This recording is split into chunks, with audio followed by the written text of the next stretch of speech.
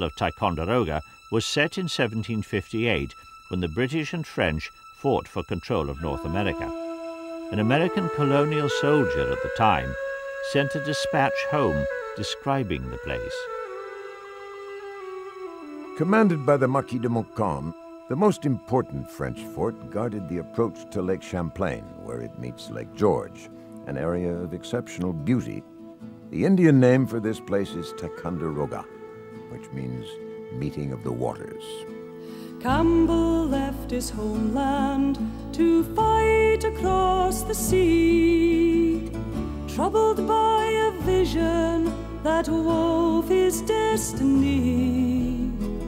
He would remain there, came a warning from the dead.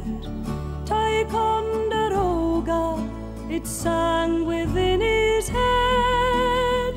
Ticonderoga, meeting of the water, land of great beauty, where many still lay. Ticonderoga, war pipes echo over, ghosts of Highland men who fought that fateful day.